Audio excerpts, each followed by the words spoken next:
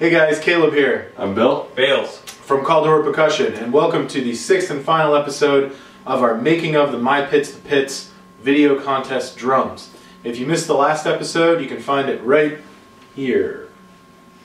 We'd like to send a big thanks to Remo for sending us a care package of orchestral heads. We'd also like to thank them for being fellow sponsors of the contest. In this episode, we're going to be putting the finishing touches on these shells, and then we finally get to put them together. So let's go. After coming off the router table, bearing edges get finished by hand with a scraper and 320 grit sandpaper. The concert bass shell is made of alternating plies of poplar and birch, with a maple veneer. Poplar imparts a warm resonant tone, but it's a relatively soft wood, so to harden up the bearing edges, we burnish them with a torch. We use the hardware holes that are already drilled to lay out the boundaries of the snare beds. With an orbital sander and 120 grit sandpaper, we rough in the basic shape of the snare bed. Snare beds are finished by hand with a scraper and 320 grit sandpaper. Assembly starts with the concert toms. Each lug is attached with 2 mounting screws. These drums will be used in a marching setting, which means outdoor use and transport. In order to protect the bottom edge, we're using tom trim. The trim is wrapped around the circumference of the drum and cut to size. A metal clip is then used to secure and conceal the seam. Bass drum lugs follow the same process. There's just more of them, and they go on both ends of the shell.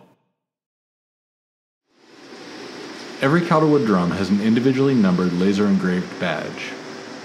We use the laser cutters at Danger Awesome, a makerspace in Cambridge, Massachusetts.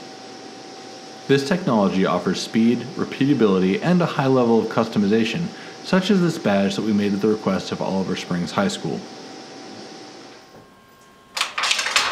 The heads for all these drums were graciously supplied by Remo. 1 3/4 gonna work? The concert toms are outfit with Renaissance ambassador heads.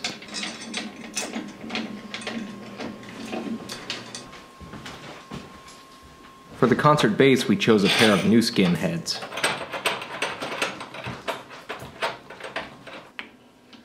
We're setting up the snare drums with Remo skin tone batter heads and Hazy Ambassador snare side heads. We're using DW throw-offs and Black Swamp cable snares, which is our favorite for concert drums.